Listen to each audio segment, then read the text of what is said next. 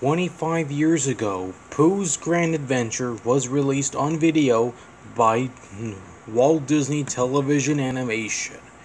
Well, simply Disney. It was based on the books by A. Elms, the man who created Winnie the Pooh. Anyhow, so Pooh and his friends discover that Christopher Robin went missing after yesterday on the last day of the Golden Summer.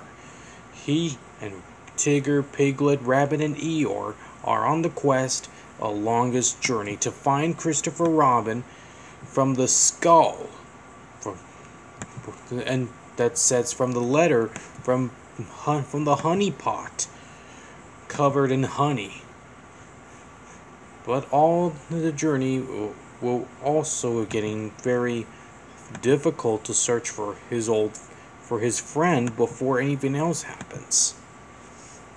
So anyhow, this movie was nominated from the Emmy Awards. Let me know in the comments. And this is Minion Fan 1024 signing off.